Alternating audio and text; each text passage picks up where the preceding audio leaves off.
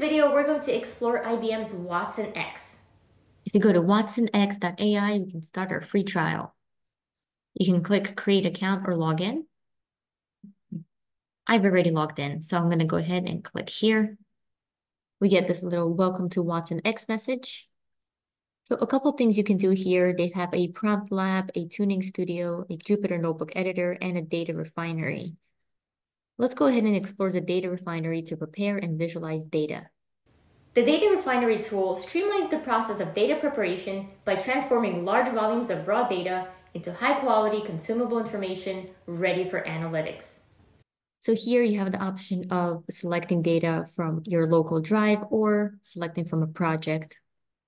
I'm going to go ahead and select the data set and choose the historical customer payments prepared CSV file. I'm going to click select. I'm going to give this a name, historical data, and click create. I'm going to let it load.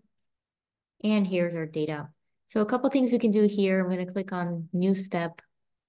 If we wanted to remove a column, we can do that here. Let's say we want to remove base usage.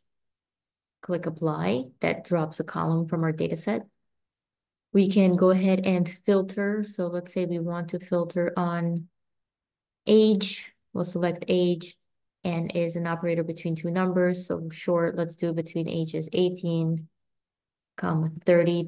That's going to remove anyone who's between age 18 to 30. Click apply. And let's also go ahead and remove duplicates. So let's remove duplicates from the customer ID. Click apply. And now we can go ahead and save our data refinery flow. As we just saw, it offers a user-friendly interface for data analysis and transformation with over 100 built-in operations, allowing for interactive data cleansing and transformation without the need for coding skills. It also provides tools for profiling and visualizing data, including numerous charts, graphs, and statistics, and enables the connection of data stored in various sources. I encourage you to go to watsonx.ai to explore for yourself.